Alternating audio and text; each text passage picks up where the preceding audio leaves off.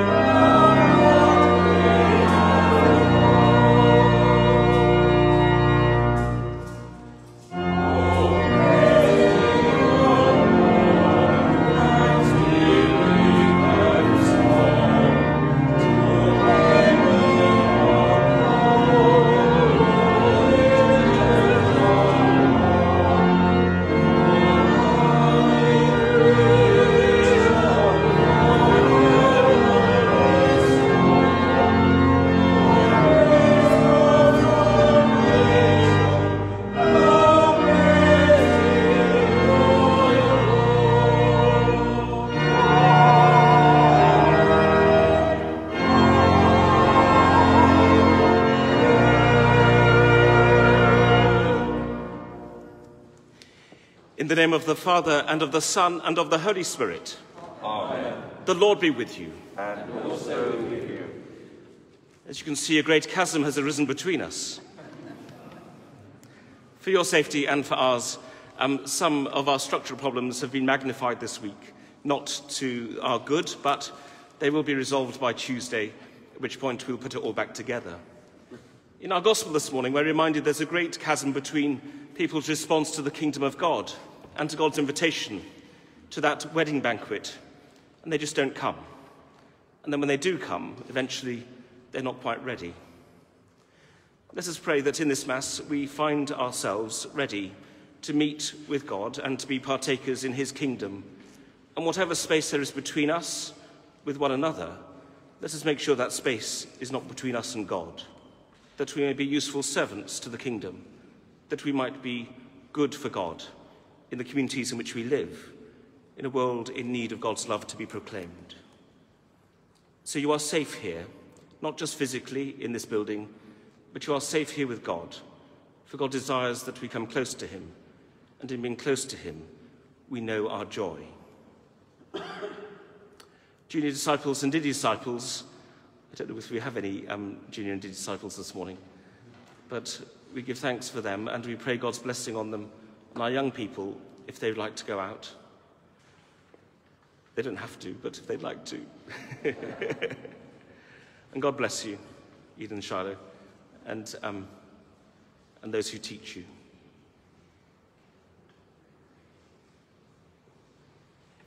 We come to God as one from whom no secrets are hidden, to ask for his forgiveness and peace.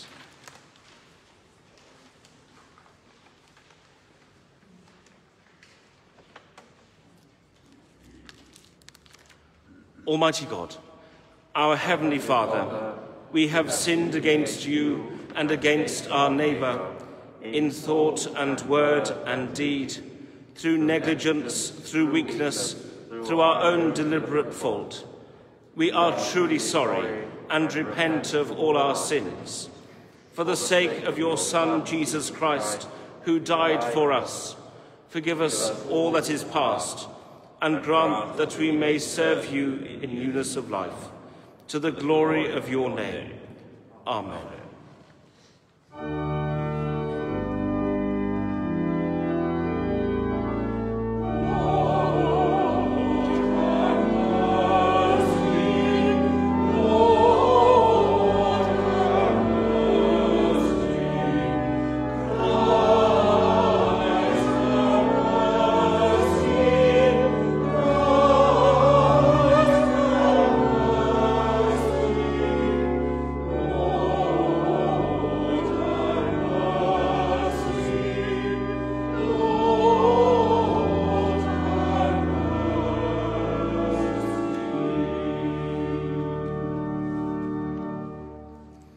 Almighty God, who forgives all who truly repent, have mercy upon you, pardon and deliver you from all your sins, confirm and strengthen you in all goodness, and keep you in life eternal, through Jesus Christ our Lord. Amen.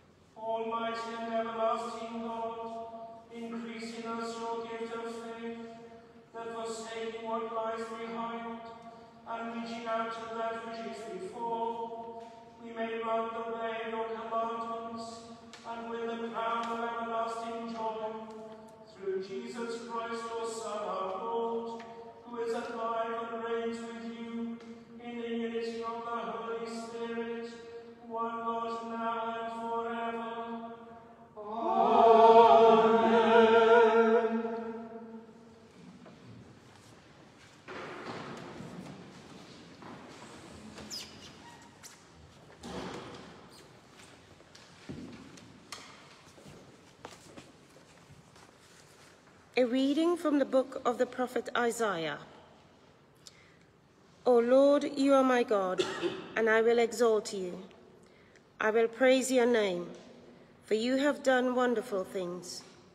Plans formed of old, faithful and sure, For you have made the city a heap, the fortified city a ruin. The palace of aliens is a city no more. It will never be rebuilt. Therefore, strong peoples will glorify you. Cities of ruthless nations will fear you. For you have been a refuge to the poor, a refuge to the needy in their distress, a shelter from the rainstorm, and a shade from the heat. When the blast of the ruthless was like a winter rainstorm, the noise of aliens like heat in a dry place, you subdued the heat with the shade of clouds. The song of the ruthless was stilled. On this mountain, the Lord of hosts will make for all peoples a feast of rich food, a feast of well-matured wines, of rich foods filled with marrow, of well-matured wines strained clear. And he will destroy on this mountain the shroud that is cast over all peoples, the sheet that is spread over all nations. He will swallow up death forever. Then the Lord God will wipe away the tears from all the faces, and the disgrace of his people he will take away from all the earth. For the Lord has spoken. It will be said on that day, Lo, this is our God. We have waited for him, so that he might save us. This is the Lord for whom we have waited. Let us be glad and rejoice in his salvation. This is the word of the Lord. Thanks be to God.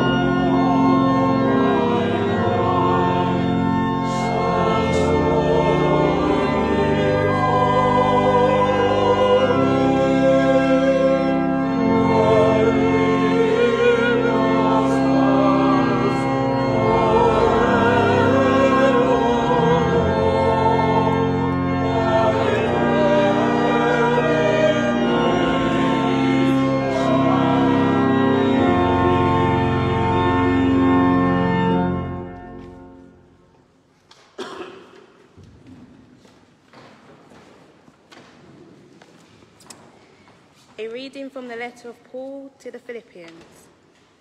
Therefore, my brothers and sisters, whom I love and long for, my joy and crown, stand firm in the Lord in this way, my beloved.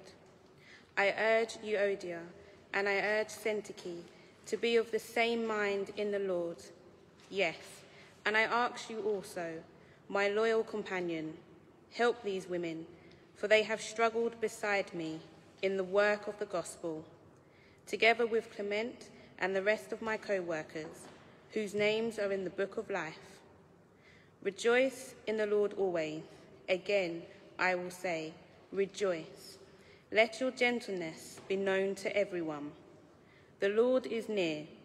Do not worry about anything, but in everything, by prayer and supplication, with thanksgiving, let your requests be made known to God. And the peace of God, which surpasses all understanding, will guard your hearts and your minds in Christ Jesus. Finally, beloved, whatever is true, whatever is honourable, whatever is just, whatever is pure, whatever is pleasing, whatever is commendable, if there is any excellence, and if there is anything worthy of praise, think about these things. Keep on doing the things that you have learned and received and heard and seen in me, and the God of peace will be with you. This is the word of the Lord. Thanks be to God.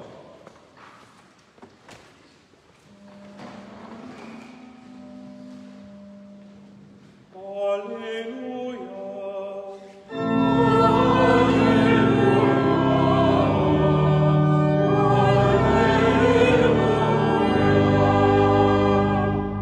My sheep hear my voice, says the Lord. I know them and they follow me.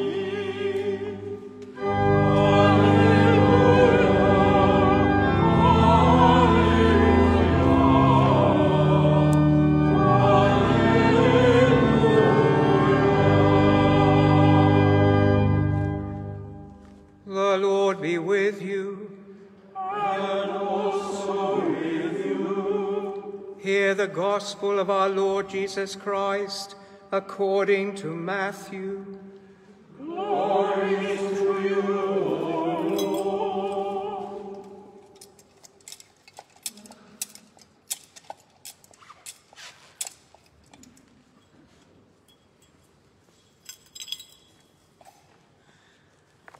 Once more Jesus spoke to the chief priests and Pharisees in parables, saying, "The kingdom of heaven may be compared to a king who gave a wedding banquet for his son.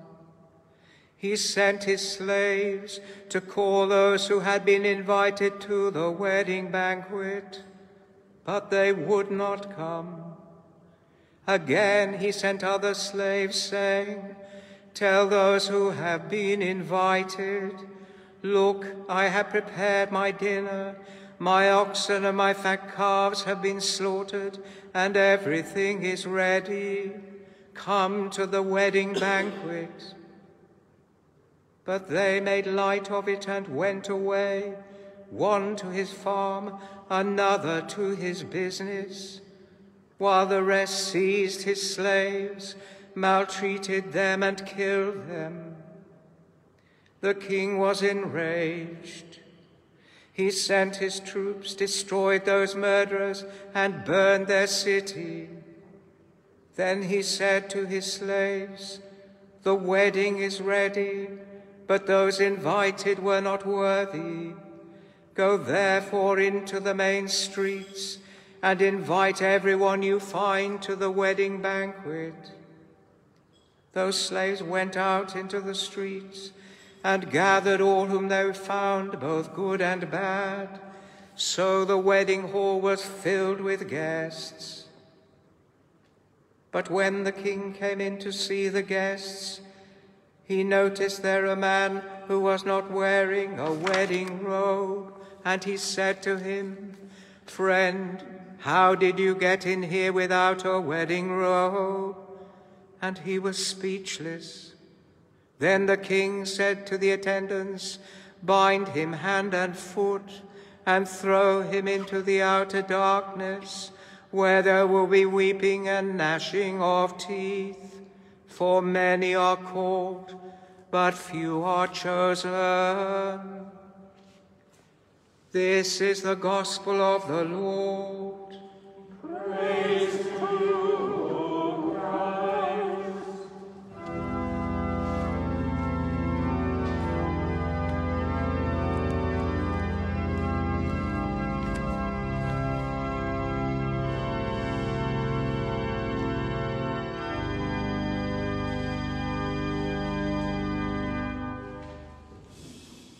The Lord God will wipe away the tears from all faces. In the name of the Father, and of the Son, and of the Holy Spirit. Amen. One of our young people, Eden, answered Father John's call to write about someone who had shown an inspiring contribution to Black history. And the image on the front of the Mass booklet today shows the sculptress and teacher Augusta Savage, whom Eden chose for her project. Eden was inspired by Augusta's sheer determination. Augusta refused to give up on her gift for sculpture, despite as a child being thrashed regularly by her Methodist minister father, because he was horrified that she should want to make what he called graven images and idols. Savage finally became a pioneer for young artists in New York, working with others to create what became known as the Harlem Renaissance. The picture you see is of Augusta in her study, working on a commission for the World Fair of 1939 in New York. It was designed to celebrate the contribution made by African Americans to the nation's musical life. And Augusta wanted to depict the immense legacy made by Negro spirituals and hymns with a work entitled The Harp. She found inspiration in a poem by James Weldon Johnson, "Lift Every Voice and Sing." This poem he originally wrote in 1900 to celebrate Lincoln's birthday.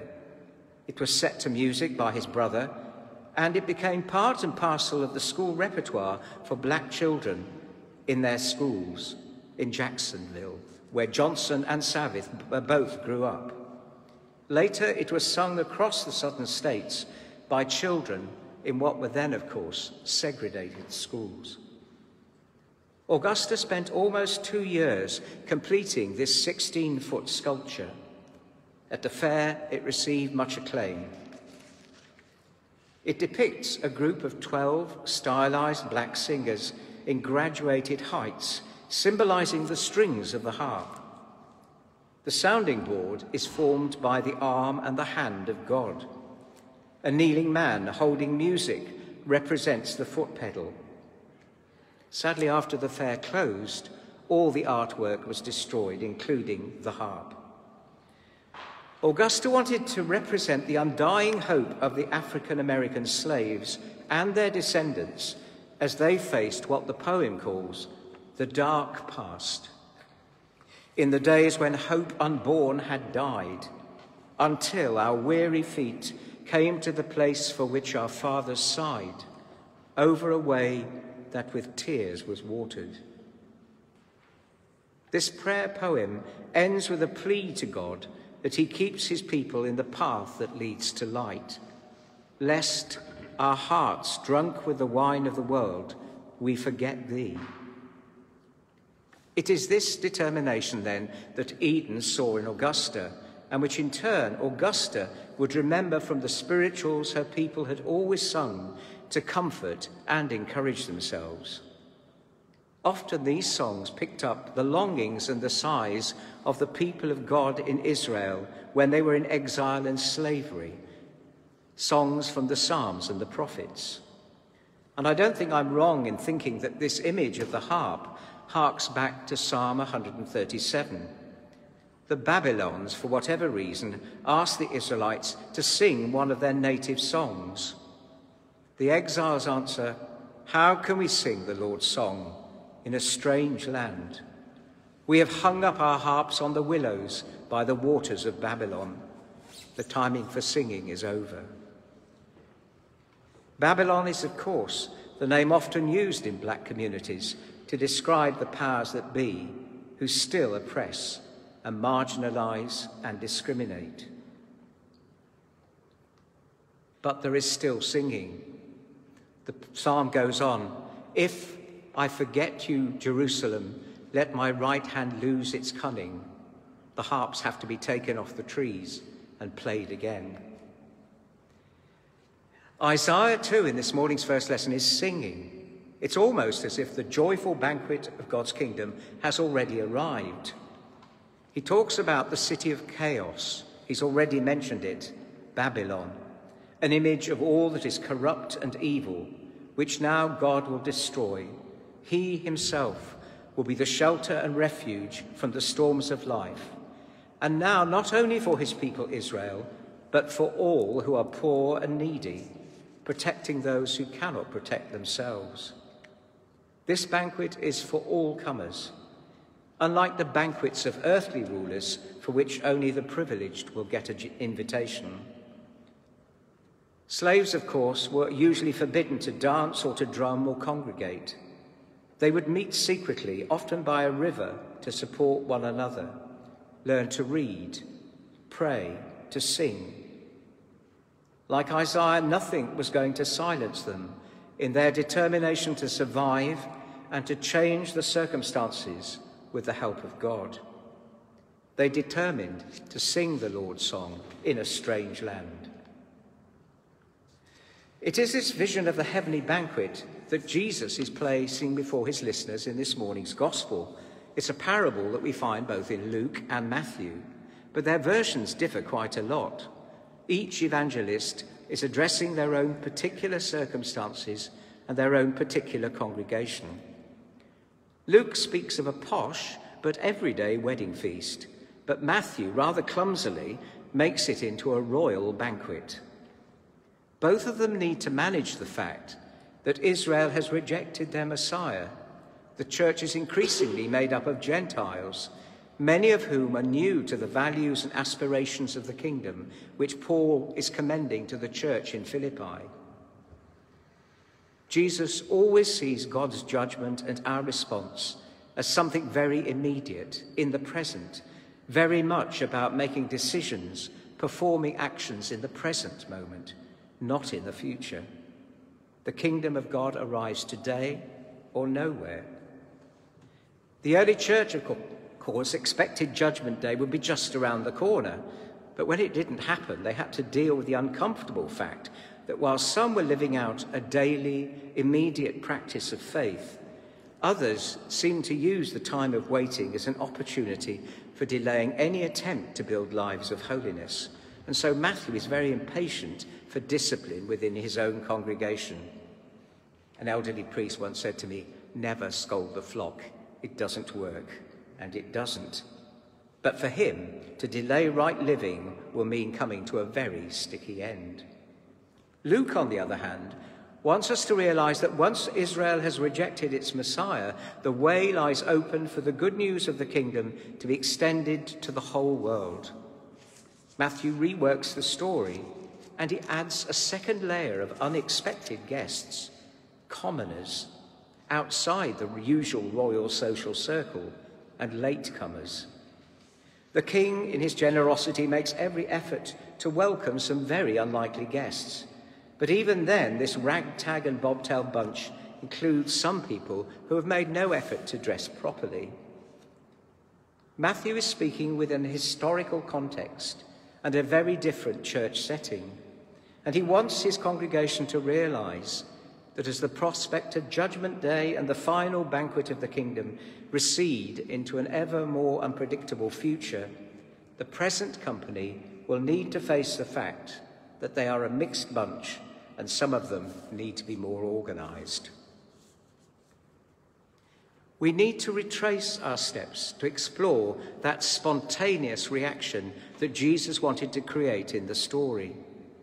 Jesus is constantly breaking down that demarcation between the righteous and the sinful. Why else at the Last Supper does he say that the banquet of God's love is not just for the few, but for the many? He uses calculated stories to play with our sense of order and values, and he calls us to venture further than we ever imagined into the ways that we relate and care for the world and for each other. It is a path that the focus of this Black History Month underlines for us. Jesus' concern is always for the many and not for the few. So in this tale, the landowner, or the king in Matthew's version, goes out of his way to invite all comers to the banquet, to sit down and feast together, irrespective of their former wealth or social status. Things will have to change. We have to change. It is this model of equality and openness that we see the early church struggling to maintain as they meet each week for the Eucharist. And it is this open, generous way of celebrating the Mass and our communal life that we are called to today. Bringing in the kingdom, redeeming the time, simply going about the business of making life better for others and for ourselves will involve us in a process. The work will call on our wit and wisdom as much as our desire to be helpful to one another.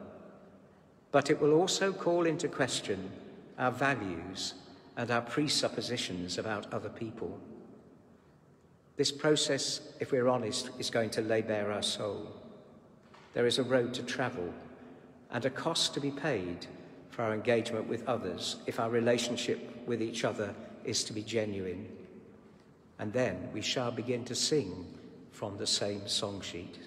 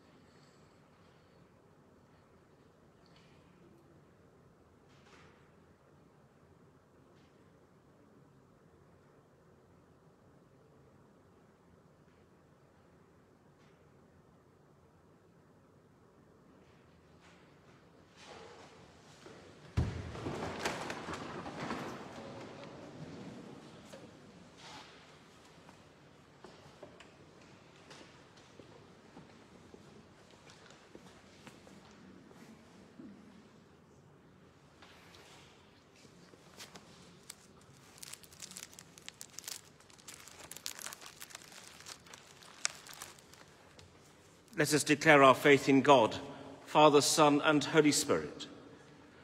We believe in one God, the Father, the Almighty, maker of heaven and earth, of all that is seen and unseen. We believe in one Lord Jesus Christ, the only Son of God, eternally begotten of the Father, God from God, light from light, true God from true God, begotten, not made, of one being with the Father.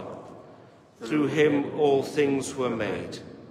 For us and for our salvation he came down from heaven, was incarnate from the Holy Spirit and the Virgin Mary, and was made man. For our sake he was crucified under Pontius Pilate. He was suffered death and was buried. On the third day he rose again, in accordance with the Scriptures. He ascended into heaven and is seated at the right hand of the Father. He will come again in glory to judge the living and the dead, and his kingdom will have no end. We believe in the Holy Spirit, the Lord, the giver of life, who proceeds from the Father and the Son, who with the Father and the Son is worshipped and glorified, who has spoken through the prophets. We believe in one holy, Catholic and Apostolic Church. We acknowledge one baptism for the forgiveness of sins. We look for the resurrection of the dead and the life of the world to come. Amen. In the power of the Spirit and in union with Christ, let us pray to the Father.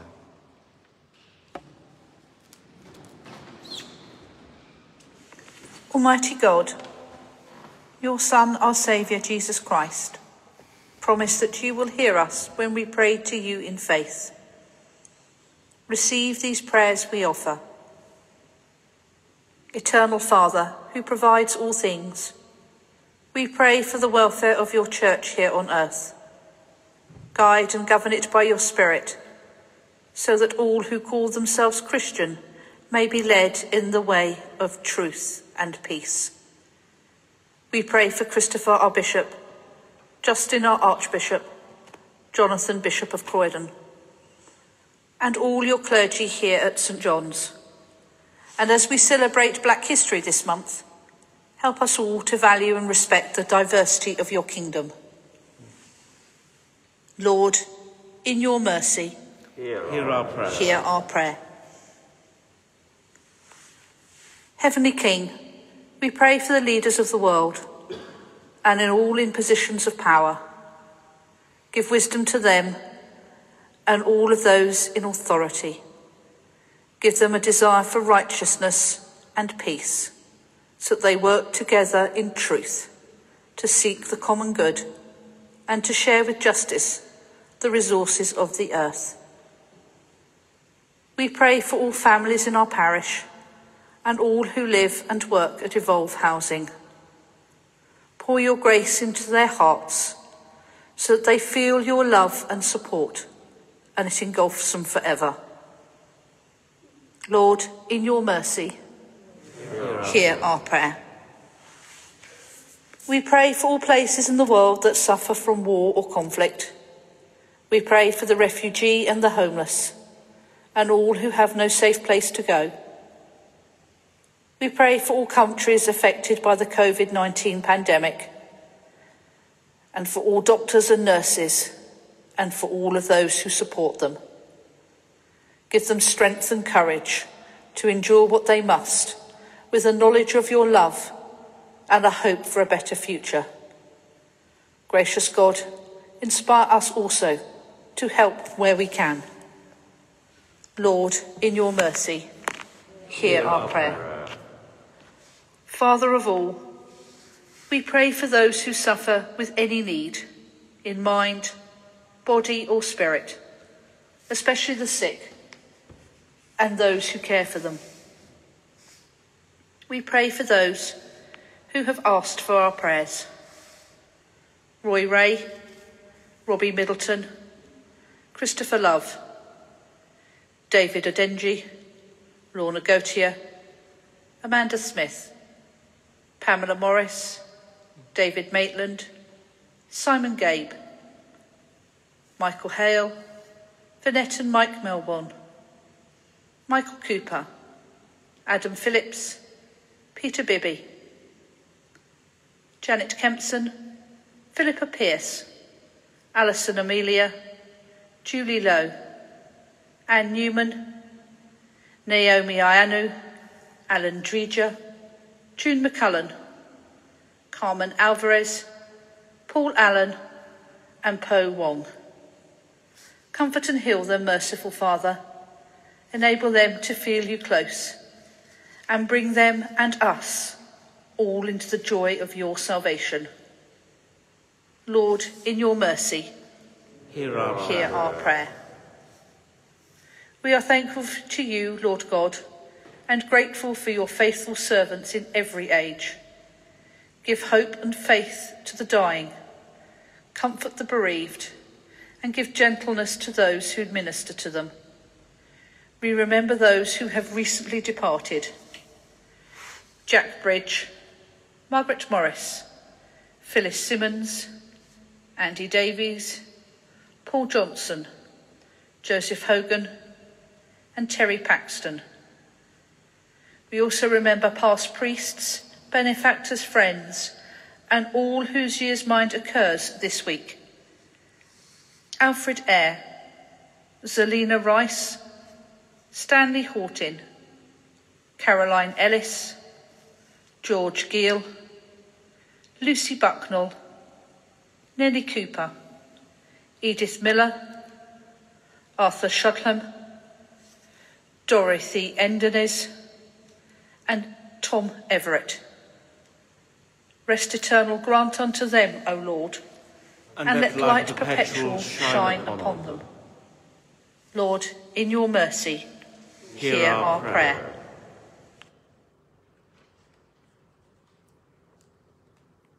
These prayers we offer with those of Our Lady Mary, St. John, our patron, and all the saints, as we commend before God the needs of the entire creation.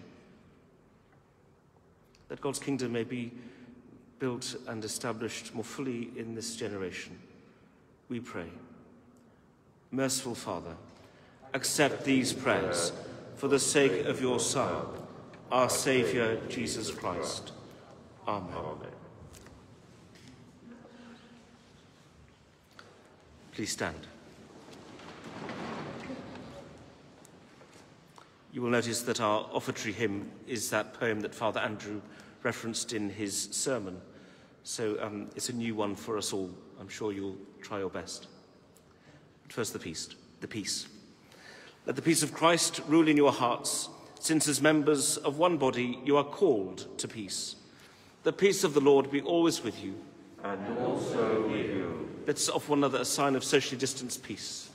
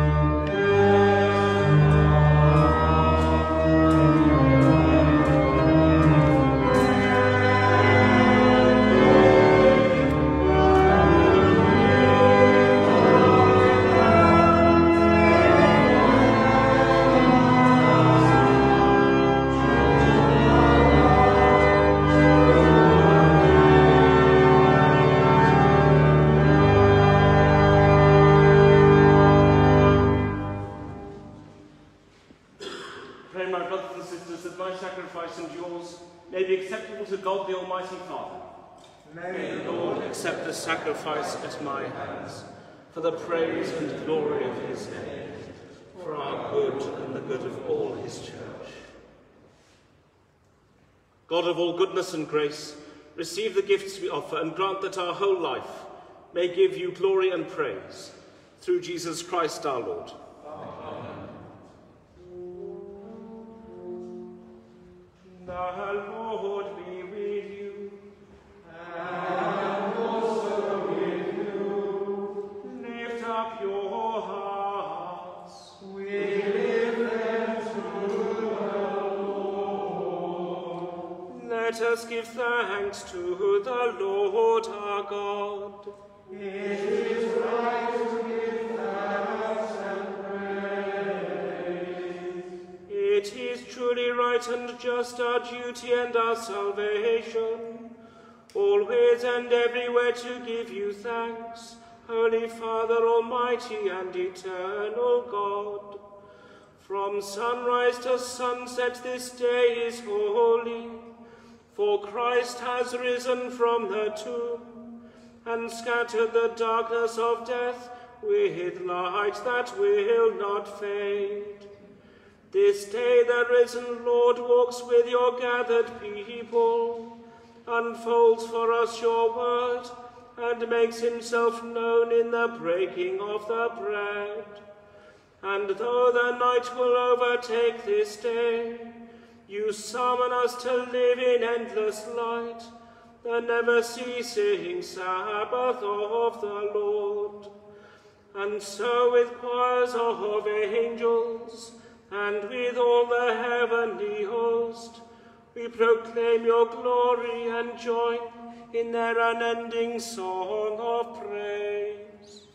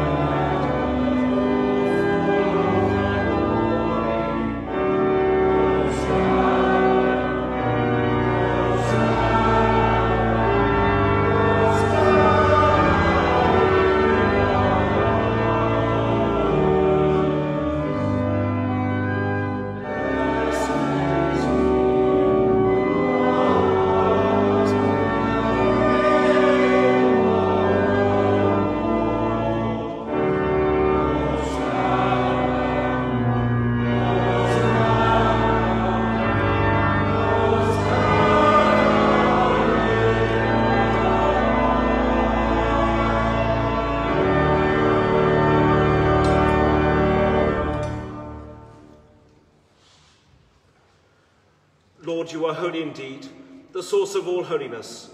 Grant that by the power of your Holy Spirit, and according to your holy will, these gifts of bread and wine may be to us the body and blood of our Lord Jesus Christ, who in the same night that he was betrayed, took bread and gave you thanks.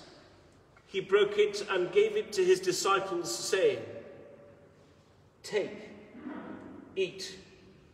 This is my body, which is given for you. Do this in remembrance of me."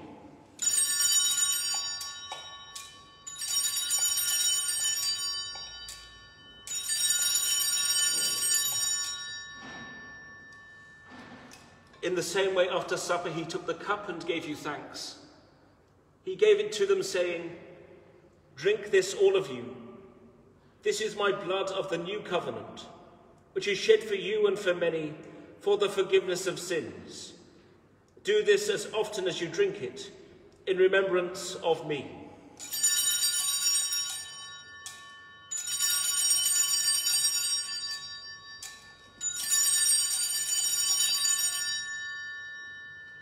Great is the mystery of faith.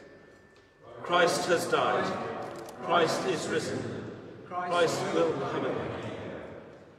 And so, Father, calling to mind his death on the cross, his perfect sacrifice made once for the sins of the whole world, rejoicing in his mighty resurrection and glorious ascension, and looking for his coming in glory, we celebrate this memorial of our redemption.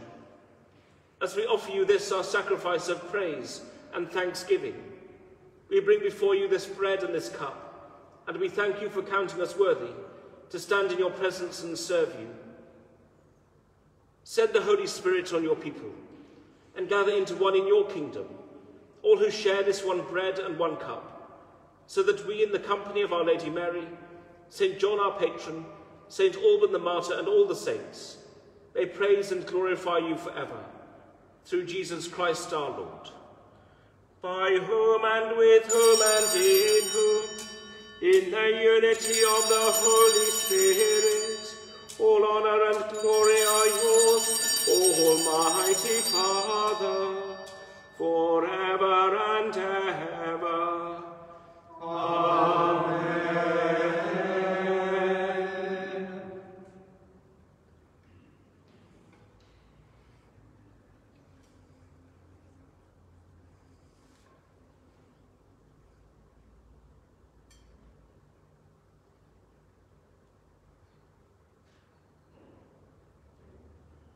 Let us pray with confidence, as our Saviour has taught us.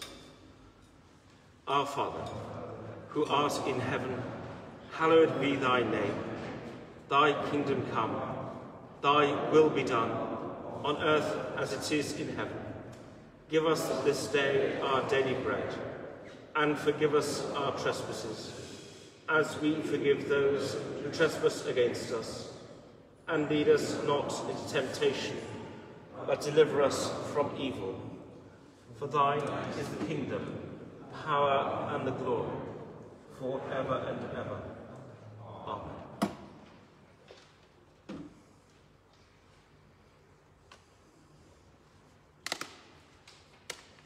We break this bread to share in the body of Christ. Though we are many, we are one body, because we all share in one bread.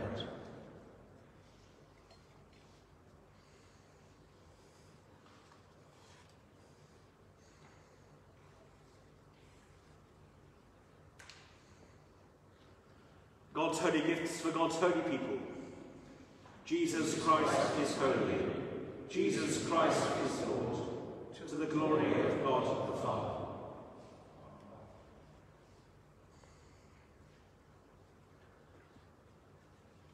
The body and blood of Christ keep you in eternal life.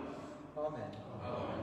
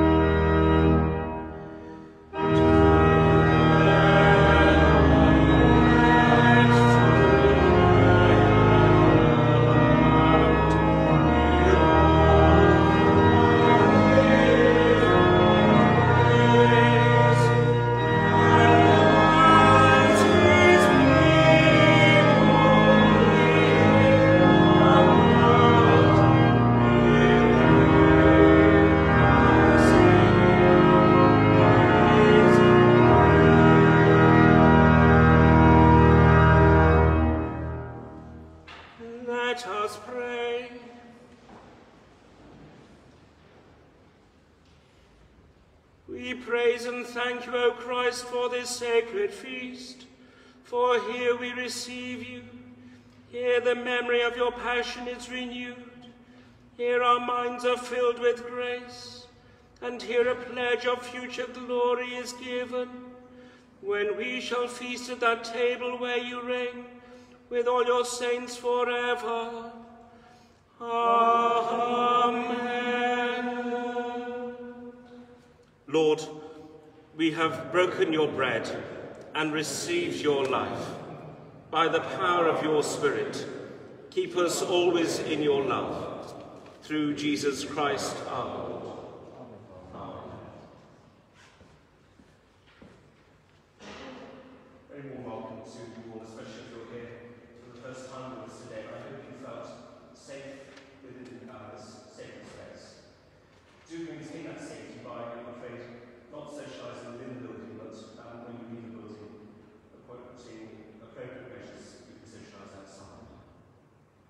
Eden, thank you so much for your work and for bringing us the story of Augusta, and Father Andrew for a beautiful and remarkable sermon, and the continuation of our timeline of Black history continues in the baptistry with a few more panels having gone up. So please do stop a while and one by one have a look at that and just take in some of the sort of changes we need to make to our own thinking and our own historical thinking. On Friday, we have the most remarkable evening set before us. Forgive the notice, it's all individually, that's the Hebrew notices, I shouldn't. But it is going to be on Zoom, the Black History event. An email is going to be sent out this week with a reminder and a link to the Zoom chat. And it's the perspective of one family, the other family especially, who worship here with us.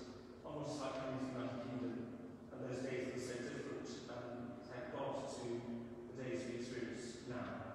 I've heard some of the recordings and some of the things that have been reflected on, and they are heartbreaking to hear of our nation's past, but they are encouraging to see how we make such progress, albeit sometimes in a limited way. So on Friday, you're invited very warmly and encouraged very strongly to come to that Zoom event on Black History event on Zoom. There's a concert on Friday the 16th. We have an order recital on Thursday evening. Francesca Massey, thank you. Francesca Massey is giving an order recital here on Thursday evening 7:30. We socially distance there'll be no refreshments, but there'll also be a chance for the organs of the building to test and see if the building stays up. So come and find out. So do come. She's a remarkable organist at Rochester, and we can talk with her.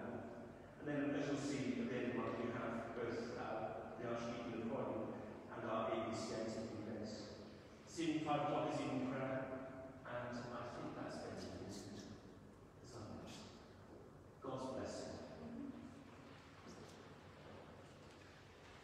Oh, well done for singing that hymn so well. That was very well done. We must have it again. The Lord be with you. And also with you. God the Father, who has given to his Son the name above every name, strengthen you to proclaim Christ as Lord. And the blessing of God Almighty, the Father, the Son, and the Holy Spirit be amongst you upon those we love and those we ought to love, this day and always. Amen. Amen. Go in peace to love and serve the Lord. In the name of Christ. Amen. Amen.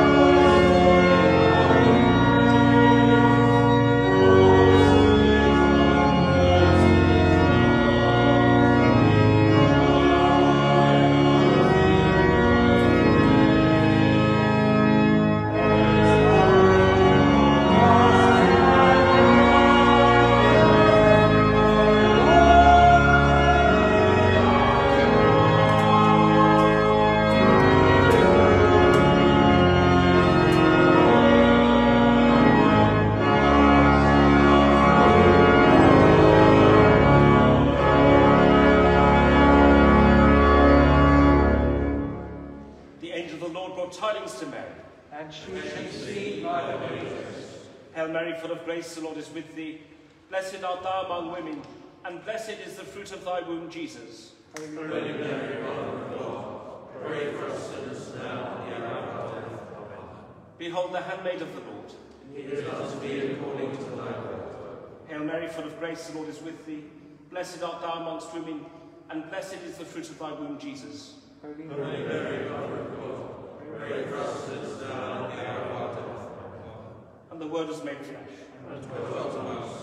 Hail Mary, full of grace, the Lord is with thee. Blessed art thou amongst women, and blessed is the fruit of thy womb, Jesus.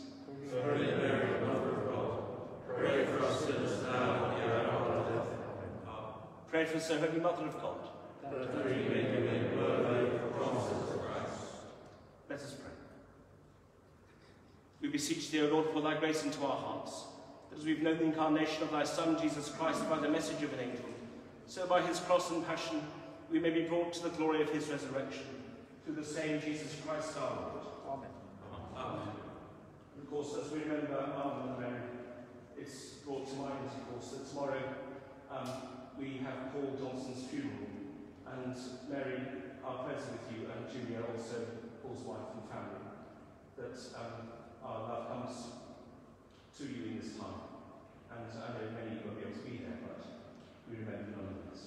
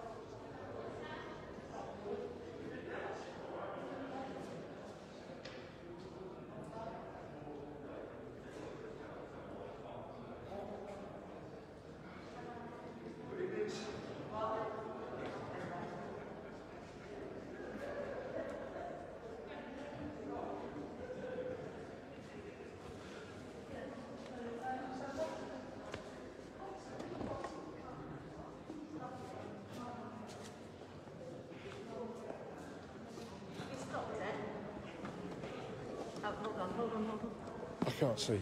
No.